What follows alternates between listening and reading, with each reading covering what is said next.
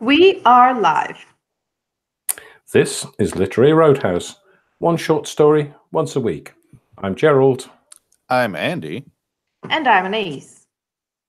And this week, in an effort to break away from my usual Carve magazine, good but not brilliant fare, we've been reading The Seraph and the Zambesi by Muriel Spark.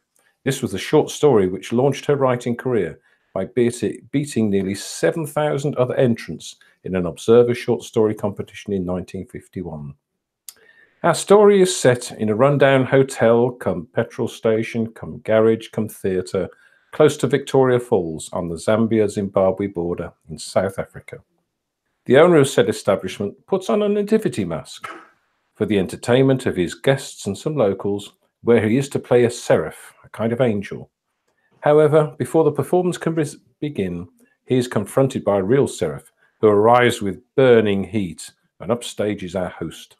The real seraph won't leave, so some locals pour petrol into the theatre, which is ignited by the heat from the seraph.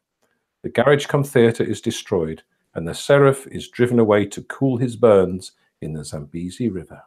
The end. Cool. All right. So what did you guys think of the story overall? Let's start with Andy, who's been making some sugar and slack. Well, it's definitely a break from the good stories from your magazine. I don't like it. I don't like it at all. It was just ponderous, and I know. So Gerald talks about the iceberg all the time, and while reading this, I felt like I was on the tip of the iceberg, but I did not care what was underneath. I was like, oh, I'm probably missing something. Do I want to excavate and find out more meaning? No. Why do you think that is? I don't. Why do you think you did not want? I mean, there's literally a sassy Seraph in this. How can you not? I know. I thought I'd be super excited about a Seraph, and it had 6 wings and burning, and that's everything you want in an angel, really. Yeah. I'll tell you, there's one sentence for me that symbolizes the whole story. Right at the beginning. For instance, in those days, more than 100 years ago, Kramer had persisted for several decades and without affectation in being about 25 years old. That's nonsense, and it took 12 times as long to say the nonsense as it needed to. It's a meandering, just ponderous sentence full of nothing. I'll agree that the first part of the short story, I'm like, I don't know what this is, why this is here, but okay. Yeah. Gerald, what did you think? Let's set the whole tone. No.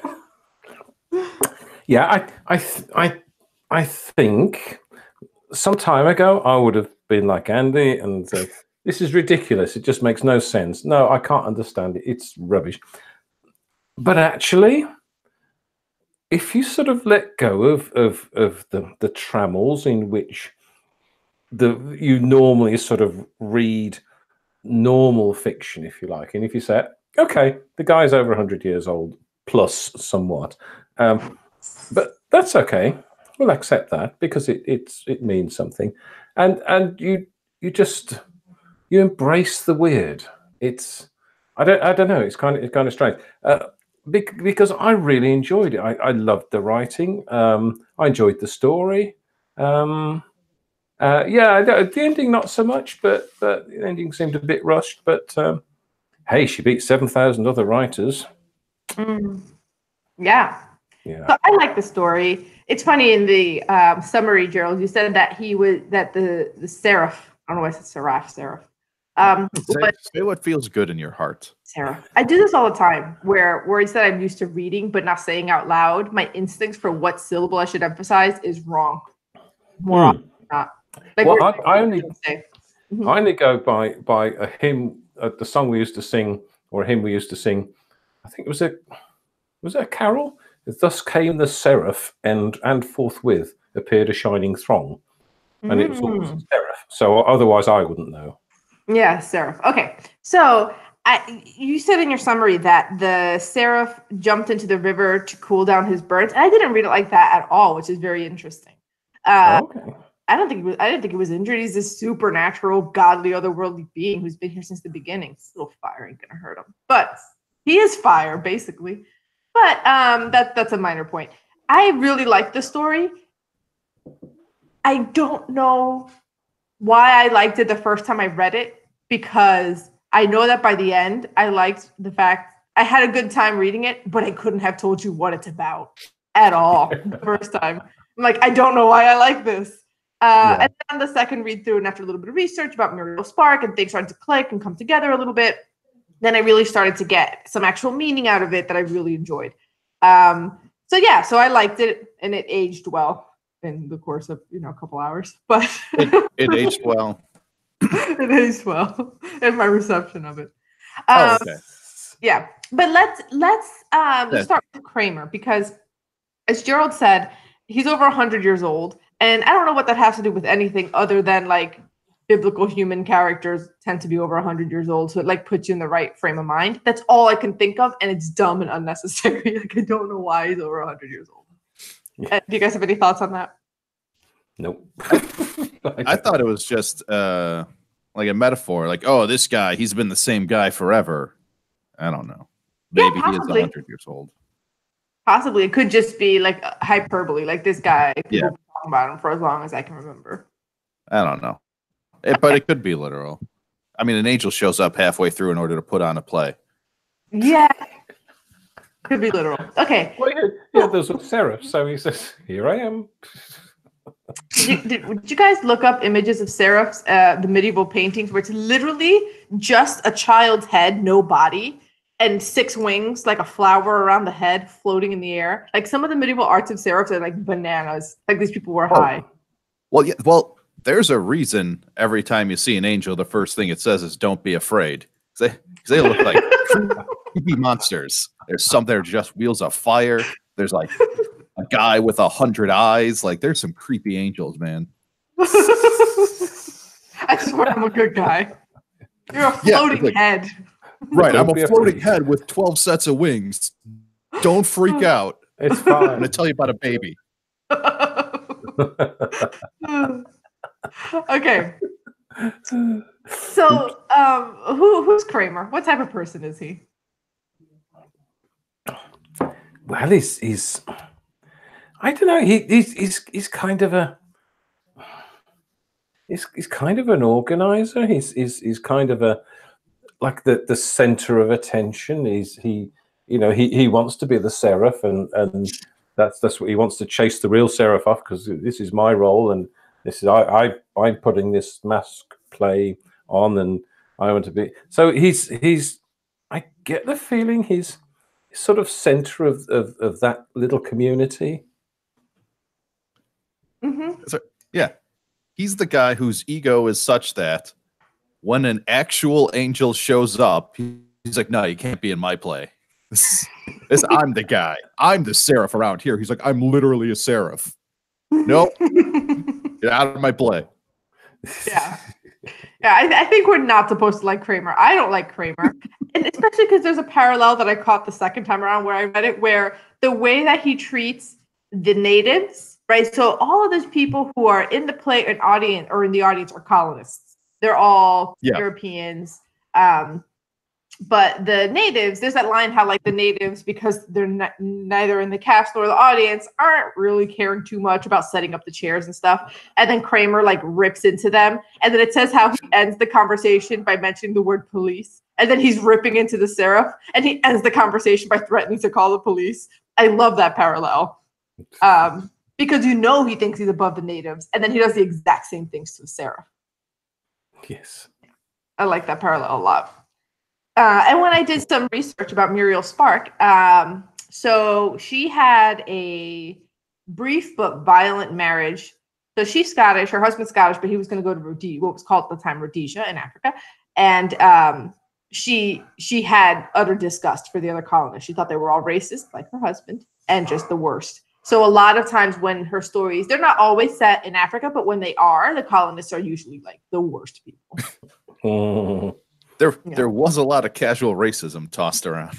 Yeah. And she was very aware of that. Like, how sometimes when there's a writer like Muriel Spark who won't tell you what you're supposed to think, and then you see casual racism, and you're like, is this happening because Muriel Spark's a racist and thought that was fine and normal? Or is this happening as a critique of racism and she's shining a light on. And you can't tell because there's some writers who will tell you these people suck, and then other writers who won't tell you.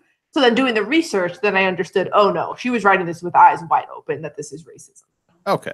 That makes me feel a little better. I still think the story's garbage. and it's kind of hard writing about racism without a writer feeling that they might be perceived as being racist themselves. It's like, how can you write about this without understanding racism and being partially racist yourself?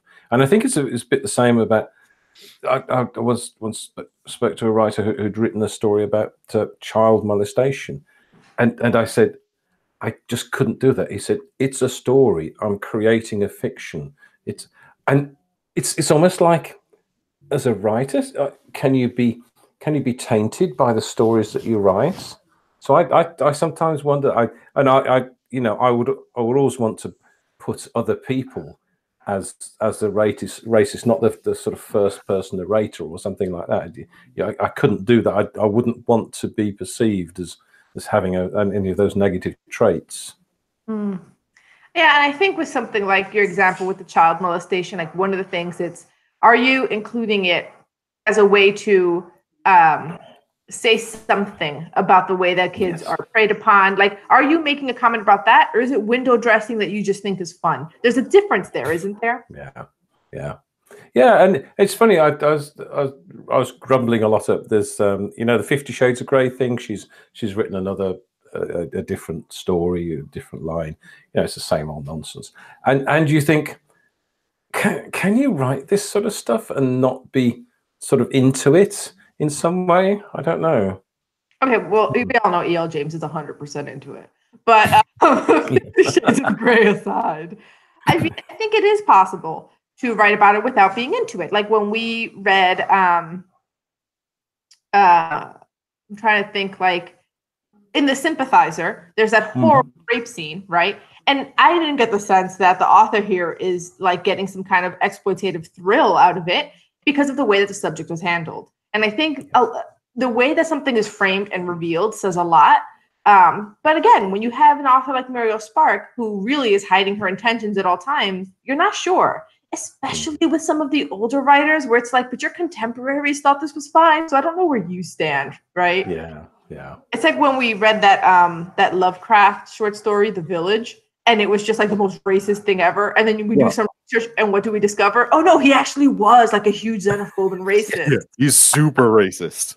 So, well, in that case, your instinct that the author is just super racist was right. You never know. Yeah. And it's funny because like Lovecraft, when you look at his like more Lovecraftian horror, like space alien monsters, gods, that can still be a lot of fun, despite the fact that he's racist. But then when you read The Village, which is not about any of that, and it's literally just like, why isn't America more white? It's like, oh no, stop. I wish I'd never read this. I started and I thought this would be a parody, but no, you're a monster. You're a monster. I wish I'd never read this. And yet so many writers write about death and killing and serial killers, and they don't have any fears about being, well, obviously I'm not a murderer, obviously I'm not a serial killer, but some of the more sort of, is it licentious? Is that a right word? So some of the more sort of the more spectacular crimes, you do wonder whether the person is sort of has some skin in the game, as it were. Yeah. And again, it always depends on how it comes out. I turn back to that Sympathizer example where you don't ever think the author is, you can see what they're doing. Yeah. Okay. So back to this story. Oh yes, sorry. Kramer sucks and he's a racist. Yeah. What about the fanfare though? First of all, just the fact that she's referred to as the fanfare. I gave a little smirk whenever I read that. I just think, I don't know why she did it, but it's quite funny. The fanfare did this. Probably for that smirk, it's very funny. Yeah. Because she was, she was a sort of almost larger than life character in olden times, and she's this big sort of impresario type person and dance tutor and all this. So yeah, I suppose she's referring to her as a sort of indefinite article. It's it's quite funny. Mm-hmm. Yeah. Andy, any thoughts on the fanfarlo? I mean, it's the Seraph and the Zambesi and the fanfarlo, and also Kramer. The Kramer. Just a Kramer. He's just a Kramer. He doesn't get but it started with, I don't know if you've heard about this half journalist, half poet. Like, there's already a sense of he's some sort of bigger character right from the beginning.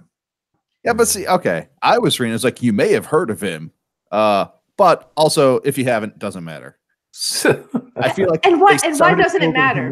And then immediately undercut it, because who cares who he is? He just ends up being this guy. No, he was a huge jerk. End up being this guy. I think that line on my second read through, it read to me like the world's most glorious diss, where it was like, have you ever heard of this guy? If you haven't, you'll see by the end of this story why that's totally fine, because he sucks. Yeah. Like, she says, like, by the end of this story, you'll see why it's fine that you've never heard of him. Right, yeah, because he's just some jerk. Yeah, it's a good diss. She starts with a diss. Yeah. Okay. Yeah. Good. So let's talk about the Seraph a little bit more. He shows up. So what does he want?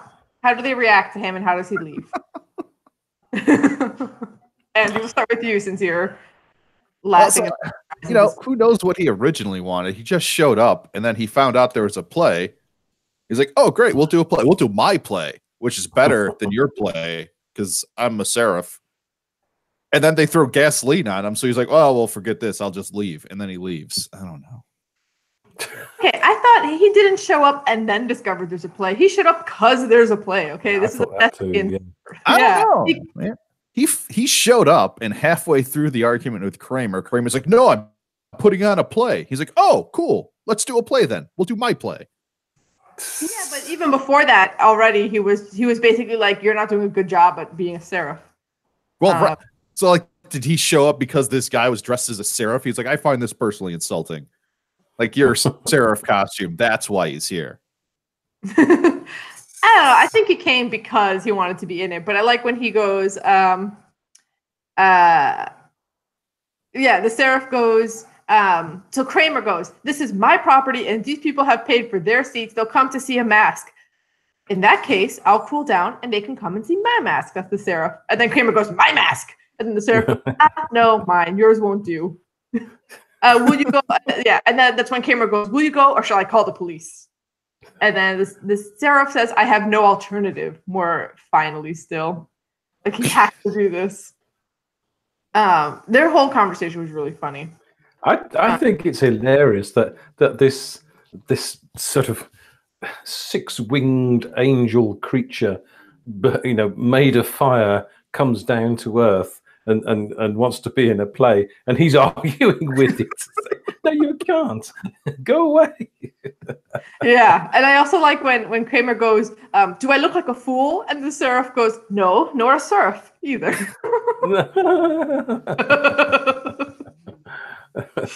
Oh, there's a lot of good jokes in there. When Kramer's like, "This is my mask. I've been here since the start." And then the Seraph goes, "Well, it's been mine from the beginning, and the beginning began first." Yes. Yeah. That's a great line, that. Oh, it was very funny. Okay, so they argue with him, and then a bunch of locals are like, they think it's a leopard, so they want to start a fire to scare the leopard. And then Kramer, who knows it's not a leopard and knows about the heat that's in there, encourages them to do this. Where he says, young troopers had video of blinding the leopard with petrol. They went to go find some petrol cans. This will fix them. And then Kramer says, "That's right, let him have it." Like, knowing he's the only person in this fire plot who knows it's a Seraph. This is my favorite line. The story's still garbage. I hate it. This is my favorite line. My policy covers everything except acts of God, so I'll be fine. It's literally an angel. My policy covers everything except acts of God. That means lightning or flood. Yeah, He's fully covered. This is covered. Yeah. Yeah, it's very funny. Yeah. This is Also, two things. One, accept acts of God. Yeah, and I think also acts of like arson, like self-imposed arson. You burned it down yourself. Because you would rather burn down your makeshift theater than let an actual seraph play a seraph. Yeah. Which is great. It's just how detestable are these people. So then the seraph runs off. They're chasing him. And Gerald, you were saying that you think he ran to the river because he was wounded. Maybe, maybe not. I don't know if it's because of that or not. But then, so how does the seraph leave? And what did you guys think of that ending? Where it actually left. Mm-hmm. Well, when they're chasing him, the whole river scene. Yeah, I don't know. That's why I think he's because they said two wings are covered his face, two are covered his feet. I don't know whether that's well. I mean, does he just appear, or does he? I mean, he obviously flies in this case with his other two wings on his back. So I don't know how seraphs normally travel, but I got the feeling that he went straight into the falls because of all the extra steam. So I presumed that's where that's why he went there, because he was injured. Oh, yeah. I just thought he was leaving. Yeah, he's just bouncing. He's like, all right, bye, guys. Guess there's no more play to be had. But why would he go into? Because they said that they couldn't see him, and the only reason they knew he was there because of the amounts of steam that were. Maybe he's not normally hot. Maybe he's, I don't know. Maybe he's normally cool, and I don't know. No. Yeah. It's a mystery. Well, I don't think it matters too much while he was running away. I think one of the things that I thought was is that final image that Spark very deftly puts in your mind, which is by the mute flashes of summer lightning. We watched him ride the Zambesi away from us among the rocks that look like crocodiles and the crocodiles that look like rocks. Like, what's the greater show here? Like this play where like this guy's wrapped a mosquito net to make a toga, and there's tissue paper wings, or like this actual glowing seraph rushing down a river. Then you can only see him when lightning is crashing. Otherwise, it's all dark. So it's like, a staccato, like snippets of it. Like the much better show of like God's awesome work than like compared to this terrible little play they were going to put on. And I think this is one of the key things about the story, isn't it? That man, I don't know how you would say it, but sort of man shuns God in favor of a false God, sort of thing. So they're all going to see a play put on by this old guy who runs this crappy old rundown place, and yet a real seraph shows up, and no, we don't want him, and get rid of him. So they shun. It's a bit like there's a line in Zen and the Art of Motorcycle Maintenance where it says truth comes knocking at your door, and you say, go away because I'm trying to find the truth, or something like that. So it's like ignoring the truth because you're busy looking for the truth somewhere else. Andy, what did you think of that ending? I mean, I thought it was pointless. Like, why the guy even show up, man, if you're just going to fly down the river? I also thought, for getting half the billing in the title, the Zambesi certainly didn't get a lot of play. But what about my explanation of like how it's this show that's being put on right now with the Seraph and the Zambesi? Like, that's the name of that play. It's like this story. Yeah. If you look at it that way, then it does get a lot of billing because it's not about the Christmas nativity that happened. The only important thing was this bit at the end. Everything else was nonsense. Well, not that it was nonsense, but just basically like what is worthy of our attention. Yeah. Well, it's the rocks that look like crocodiles and the crocodiles that look like rocks, I guess. Mm-hmm. And I think right, like the story I think is about that ego, especially the ego of colonists. I think making a colonist is because they have an extra inflated sense of ego because of people that they have oppressed. Right? You're not picking like the downtrodden, like coal miners who work 12 hours a day to make a pittance, right? It's like people who already have this inflated sense of self for no reason, really.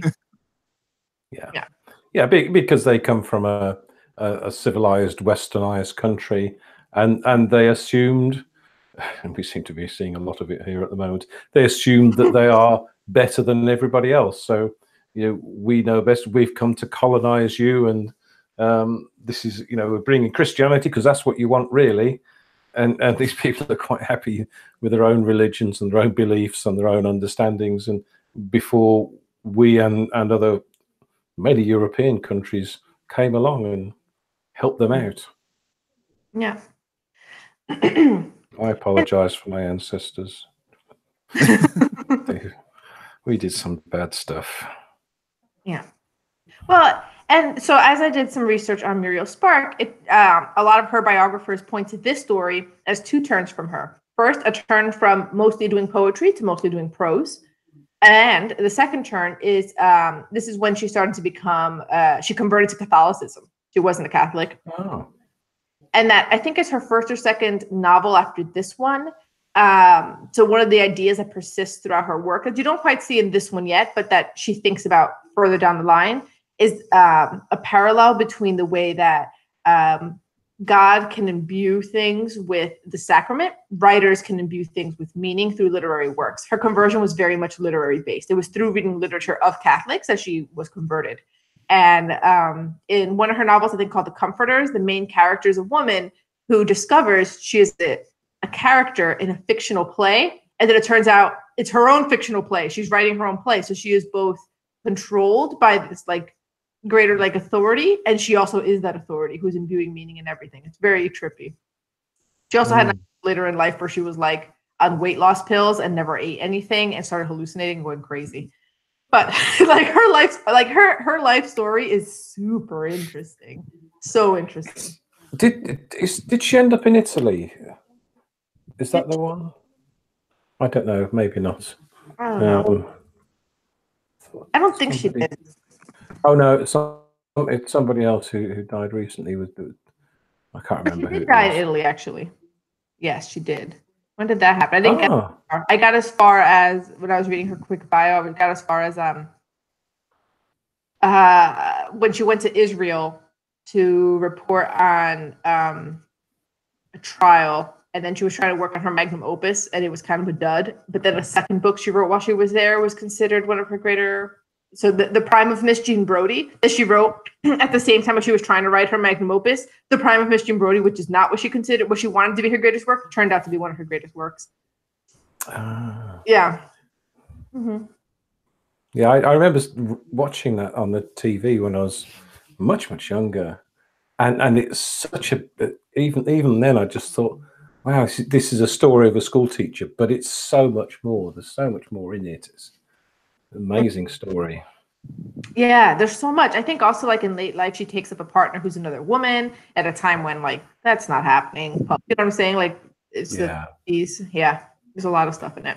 I tell you what, it is who I was thinking of, because somebody on the radio has written a biography of her and went to the place where she lived with her partner and met her ex-partner and built this amazing story. So she herself was a fantastic character, and a little bit eccentric and a little bit weird, and they lived in this this separate place that was in a tiny village, and it's quite difficult to find. So really interesting life she led. Oh yeah. Okay, Andy, has this discussion changed your reception of the story at all? A little, and I'm super interested to hear more about her life, but I still go back to the fact that I hated reading this story. The ideas behind it, especially discussing them with you, seem very interesting. But getting those words into my eyeballs was a tedious process, and I did not enjoy it. So why do you think that is? it's this weird style she has, and it's just it's heavy. It's not light. Like you have to work for every paragraph. Really? Yeah. Daryl, do you feel that way? Yeah, it's not in the same way. When I read it a second time, I thought I'd just skim through it quickly, but I couldn't. You can't. So you can't just quickly read through it and read the story and get it into your head. You do have to read all the words because there's, I don't know, it's a funny style that makes you slow down and makes you read it more slowly. But so I love, yeah, I love the style of the writing. I love how she writes, and I thought the story is a bit weird and funny, but interesting. Hmm. Yeah, I didn't.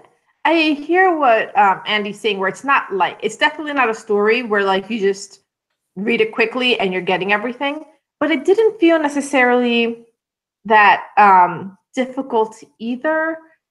I it felt like honestly like very literary, right? Like it had those long sentences that were putting things that normally like just simple things like she's driven out of the garage by the heat, right? Like where different things are doing, you have different subjects and objects and just flipping around things in ways that can feel very artistic. That I think also comes from her background as a poet. And I wonder if 4 years ago, over 4 years ago now, when we started this podcast, if I would have not enjoyed that exercise as much. Probably, I probably would have found it not pretentious, but just like why make it so difficult? But now I'm starting to appreciate it more because it just she's putting emphasis on different things, often with meaning, right? Like when you're being driven out of the garage by heat, but you're saying this after the Seraph appears, that heat is different, that heat is supernatural. Like one thing that I've learned a lot from reading stories, like good literary writers, all those little things that just seem like some flight of fancy about a writing style, they put a lot of thought into it, right? There's a way in which those little flips, the change in syntax normally is conveying something or continuing a certain theme in a way. Yeah, I think it's interesting because, as you say, when the Seraph first appears, and you get notes about the makeup dripping off people's faces, and it's hot, it's unbearably hot, and but that sort of heat builds. It's like it's hot, and then it's hotter, and then it's hotter. Once they've done the petrol thing, the seats caught light first, then the air itself began to burn within the metal walls till the whole interior was flame feeding on flame.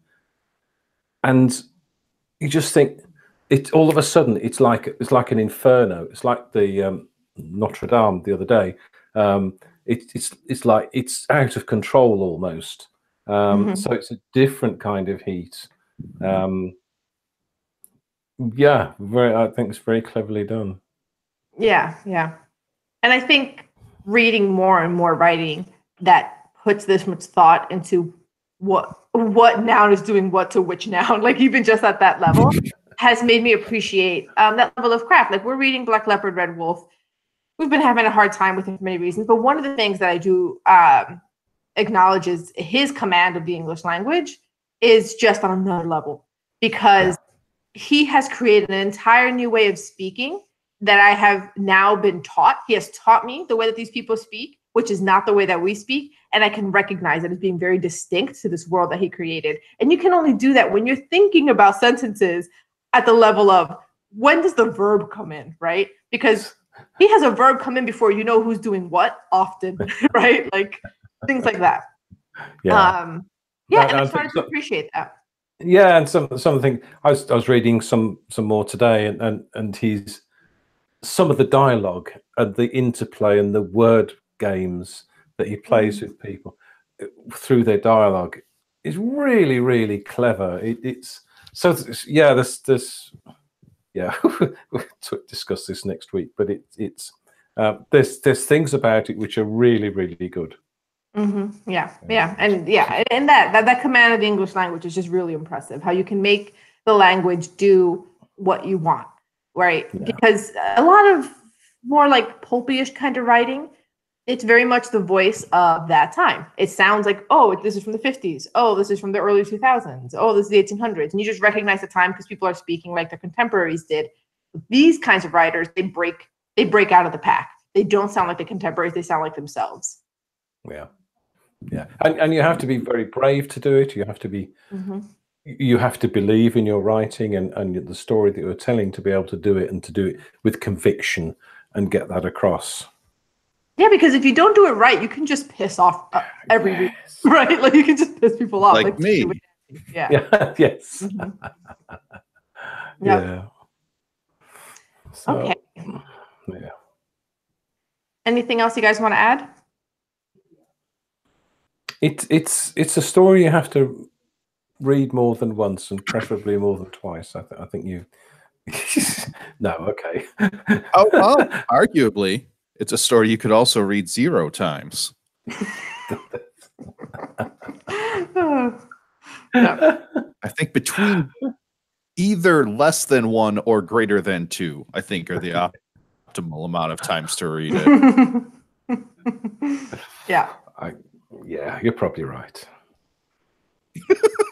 less than 1. I would say more than 1. Yeah. 1 is definitely wrong. We can all agree reading it once is a disservice. Yeah. Yeah. I think 2, you start to get a sort of a flavor for it. And I think 3, you can then start to enjoy it. This made me want to read that novel about the writer who discovers she's writing her own life. And and that character is also converting to Catholicism at the same time. She has a lot of characters that convert. And and the point of that story is how there's a parallel between the way that writers imbue meaning in things and the way that God imbues the sacrament. Like, this is fascinating, lady. I need to read this. It's just, it's just different. And I'm not like super religious, but like that is such a cool concept. Okay. Yeah. So, ratings? Well, I'll go first. I'll go with a solid 5. Nice. Really enjoyed it. Great. Let's go to Andy next, so we can end the high note with me. You brought me up to a 3. I think I'm willing to engage with it on the level of 3 out of 6. Good. Wow. I was putting in like a 5.5, but I've talked myself up to a full 6. Wow. Because even the first time I read it, I don't know why I liked it, but I did. So that's good. Oh, okay. Yeah. And I think it is one of these stories that stays with you and sort of sits at the back of your head, ding, ding, ding, and you think, oh yeah, I remember that one. Like sometimes you refer to stories that we've read, and I think, I don't remember reading that, but I'll remember reading this one. It's yeah, interesting. Yeah, we either remember stories because they stayed with us on the strength of the writing, or our reactions were so powerful, like Delira. Remember Delira? Yes. Oh my God. It was a softcore porn. No, it was hardcore porn that we read. Yeah. We didn't know what we were getting into. We were young and foolish. What can I say? Yeah. Okay. So there's no game today because we have a guest next week. We are welcoming Katie Hageman. She's an author and illustrator. We're still working out which story we're going to read. So if you're watching this on YouTube, go check the website sometime soon. If you're listening to this live, you're not going to listen to this at all because I'm going to splice in the story. All right. So before you go, I did not use proper grammar here. Let me fix this. Yeah. Okay. Well, it's okay. It's fitting with the story. Wow. Oh, that's harsh. Whoa. But sharp, very quick. Very quick, very quick. All right. But before you go, let us know about which supernatural beings threatened your fragile ego on our Facebook group, the Literary Roadhouse Readers, or Twitter at Lit Roadhouse, or our website, littleroadhouse.com. Wish you could spend more time with godly creations that just love a good amateur theater production? Of course you do. Join the Literary Roadhouse Book Club, where we discuss a novel each month. And lastly, we're looking to put on a Broadway-worthy nativity with a cast full of seraphs. Support our hard turn to religious theater and podcast expenses at patreon.com/Literary Roadhouse. Every bit helps. And as always, share this podcast with the blue-haired aging ballerina in your life. Until next time, read a good story.